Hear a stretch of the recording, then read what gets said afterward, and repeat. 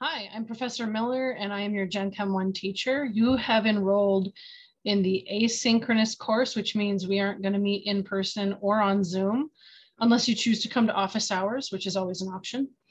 But rather, you will be working through the material at sort of on your own. That means that communication with me will mostly be via email and discussion boards and journal posts, okay?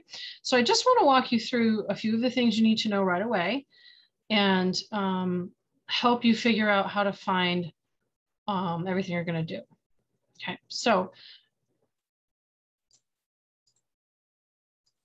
here we have Blackboard, and you're going to have two different courses. You're going to have one for lecture, which has a tree on it on my screen. I'm not sure if it's the same for you guys or not, but it will say Fall 2021, General Chemistry 1, and the CRN here is 10738. So you'll click on that. That's our lecture site. The first thing you always want to look at in a course is the syllabus. This is a very lengthy document because SUNY requires lots and lots of details on syllabi when they're written for online classes. So my recommendation is usually when you open this up, it's going to look like this. You want to click this document outline, which works like a table of contents to help you navigate. It's much better than scrolling through all the pages, okay? So right off the bat, this is the information about the course. This is my office hours right here. And so you have a choice. You can come and see me in the lab certain hours each week, or you can come and see me on Zoom other times. The Zoom link is right here in your syllabus, and you just need to make sure that you capitalize the G and the C whenever you come to see me for the password. Okay, so this is all my contact info that you have at your fingertips anytime you need it. This course is for people who are majoring in science, engineering, they want to be doctors.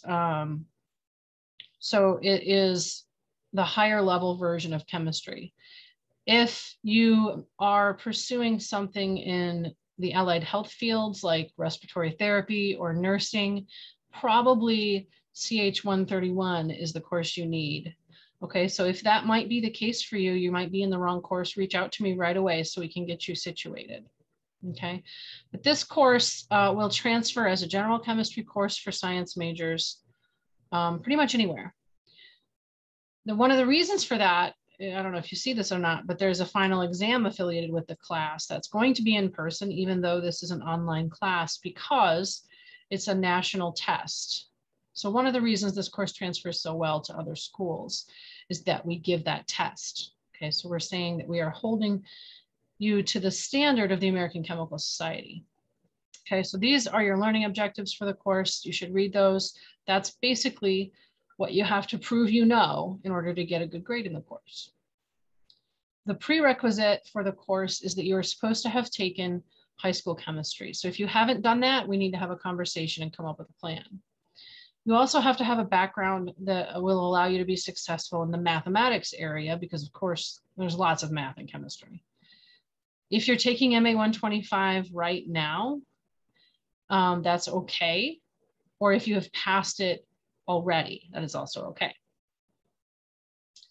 For the lecture, you don't need to purchase anything. It is built into Blackboard for you. The only thing that costs you for the lecture is a program called ALEKS, which you've paid with your student fees.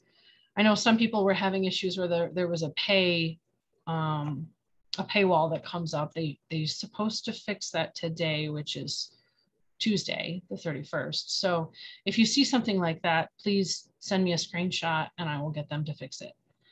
But you shouldn't at this point, okay? So ALEKS is, I don't like to call it a homework system because that sounds like it's something you would only do at home. This is something I use in person as well. But it's a system that adapts to what you know and doesn't make you repeat a bunch of things you already learned. But it focuses on things that you need practice on, okay? And so we'll go over the grading in a moment, but that's built into the course. You don't need to buy anything else. That replaced a $300 textbook, okay? We still have a text, but it's all online links that are in the syllabus. You just don't have to pay for that, okay? You're gonna need some technology. It's an online class. If that's a struggle for you at all, there are resources on campus.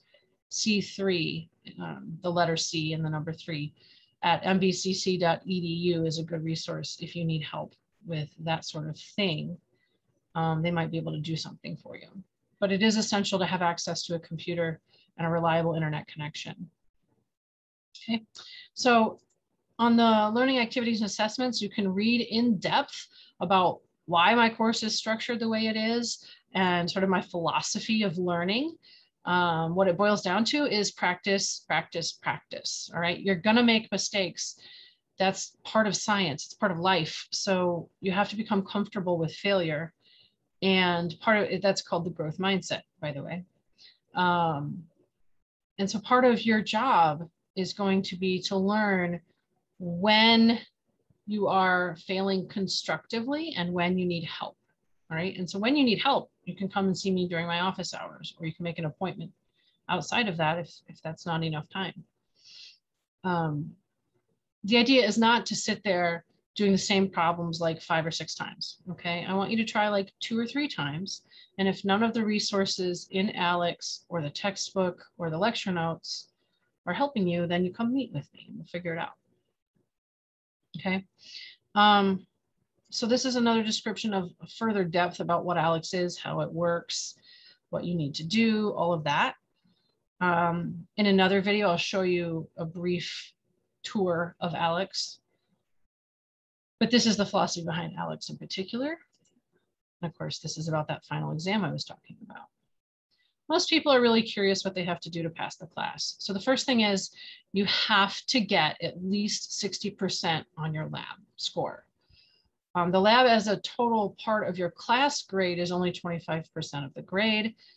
It's the second highest category right behind ALEKS.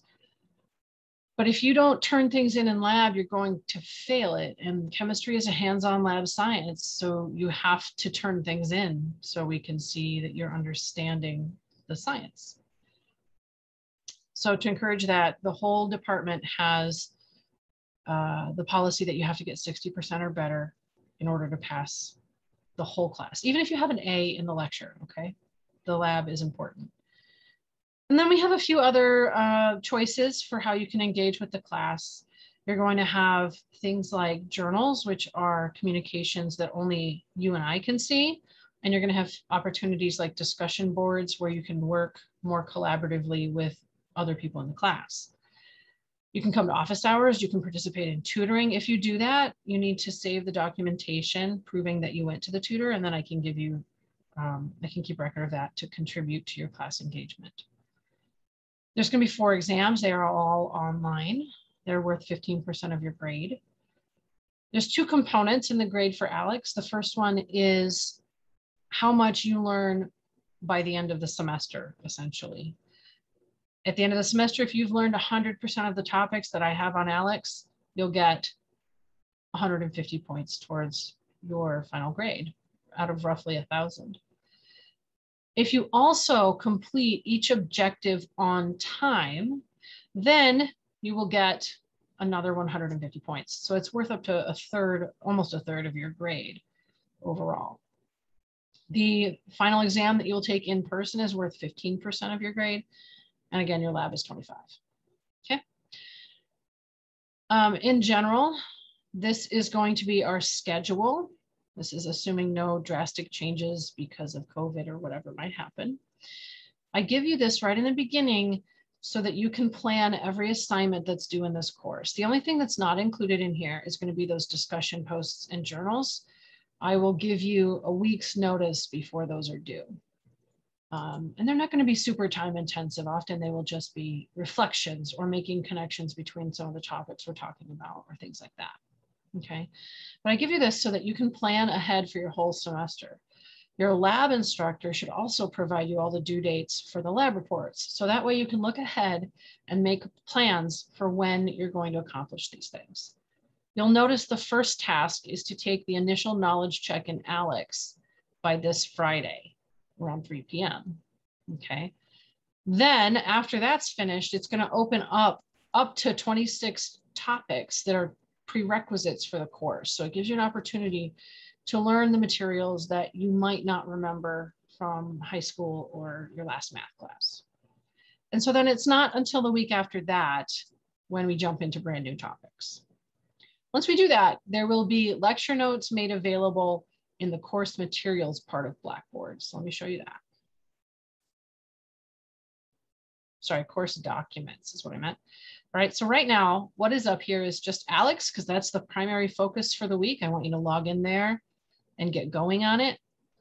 And then instructions on printing the lecture notes, if that's a good way for you to learn. I don't grade these.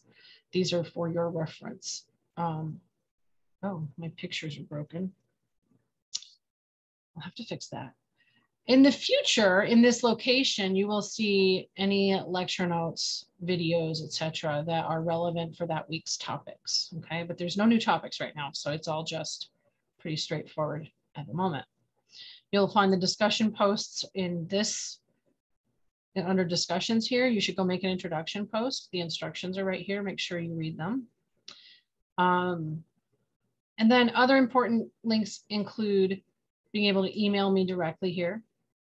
And you can make tutoring appointments by clicking on the Learning Commons button and clicking appointment. They have a nice video of what the Learning Commons is like. You can get online appointments. You can get evening, weekend appointments, in person, however you want to do it. They're trying to be as flexible as possible. So definitely take advantage of that.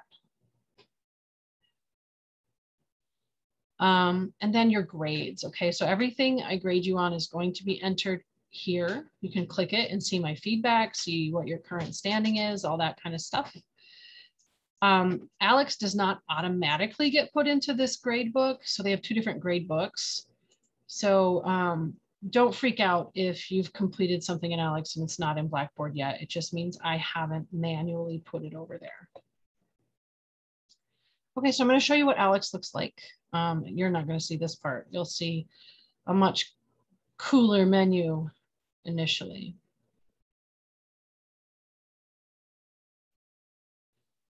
So you should read these tips. I'm going to skip ahead because I have read them, but you'll click Get Started and you'll go through a tools tutorial. So go ahead and complete this so you understand how to use all the features in ALEKS. I'm skipping it. You can do that on your own. Once you're finished with the tutorial, you'll see this screen that says you have unlocked your initial knowledge check. So you'll click Continue. It's going to click Start Knowledge Check. This is not something I want you to study for. This is not a grade in and of itself. Just doing it is all I need you to do for this week. These are some good study tips, by the way. People have a tendency not to want to write paper and pencil when they're doing online classes, but I have to tell you that even for online classes, it really, really helps people to get the right answer if they write things down. It should be your own work. Google's not going to actually help you with this. It frequently makes people do more work by giving the wrong answers. So I wouldn't do that. Okay, so you're going to go ahead and start.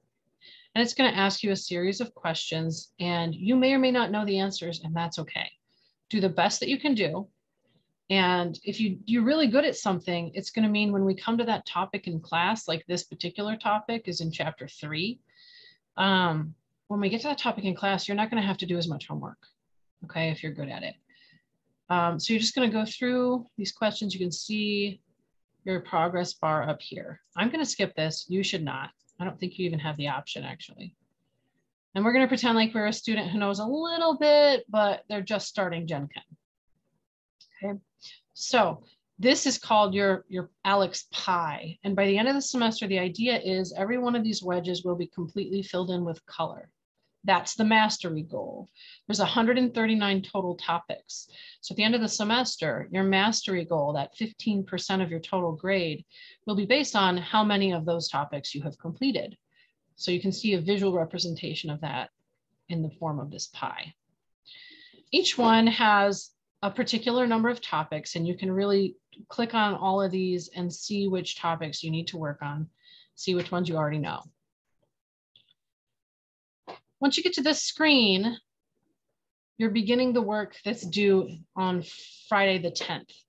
All right, this is a good idea to start as soon as you can, because sometimes we're going to have lots and lots of topics. Like this person has 11 topics to learn prior to the 10th.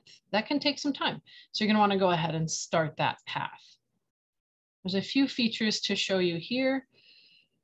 This arrow drops down and shows the carousel. This is where all the topics that are accessible to you are available. You can see that this has a diamond on it. That means this is a topic due this week. So in other words, you'll get credit for completing it. Completing a topic in ALEKS means you have answered the questions correctly 3 times in a row.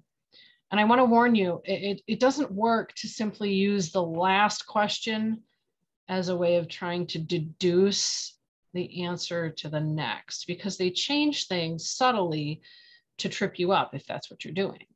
What ALEKS really is looking for is to make sure you really understand the material. Okay, so again, like I said before, if you get stuck on stuff, just, come to office hours and we can work through some of these. Later on, you're going to find that there are going to be topics that have a lock symbol on them. This means that there's a prerequisite topic you have to finish first. If you click the lock symbol, sometimes it will even tell you which topics to go do in order to unlock it. If you get behind, it can be a little challenging to figure out how to catch up because there's going to be a bunch of locks everywhere. In order to figure that out, you can come and ask me and we can work through it in office hours if you're lost. Okay, don't wait until weeks later because it's only going to get worse. Okay. This menu also allows you to drop down and jump between different objectives. So in objective 1, we can see what the topics are. Okay, in objective 2, same deal. Okay, another way to find the same information is under course documents. I put a PDF that has all the topics listed in order of their due dates. So that's a handy checklist if you wanted to print that out. You can keep track of what you've completed. Okay, so this is the basic structure. The next couple places I want to show you, this review section, I can't see the problems you're doing in there, so it's a good place to go and practice things without impacting your ALEKS Pi. It's just problems, just drilling problems a lot. You can use the gradebook here to see what your current score in ALEKS is. It has your mastery score as well as your scores on each objective. And lastly, if you're stuck on a question, there is an explanation function that's built into ALEKS. Sometimes this is a really helpful thing to use. So that's often the first place people look for help. It's not always enough though. Sometimes you're going to have to go back into the syllabus and check out the textbook. All right. And so the way to do that is I scroll down in my table of contents and I'm looking for the big, bold General Chemistry 1 Teaching and Learning Guide. That's our textbook. So each one of these is a link that you can click on and it takes you to the book. All right, so I would try to find the subject I'm stuck on and go read a little bit about it. You'll also have lecture notes that are meant to accompany videos. So that's another resource that you can use.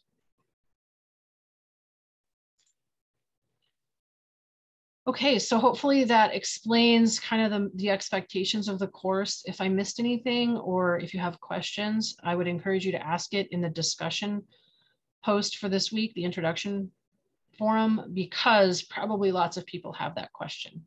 Okay, it's going to be a fun semester. I look forward to meeting you and working with you.